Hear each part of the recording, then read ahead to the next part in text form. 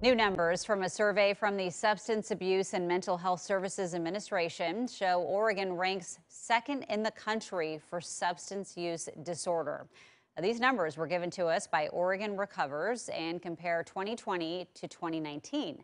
They show nearly 1 in 5 Oregonians struggles with addiction. What's worse, the state fell to 50th in access to treatment, with 18% of Oregonians needing but not receiving treatment.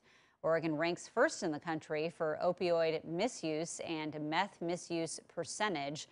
People who are struggling with addiction can call a national hotline, 1-800-662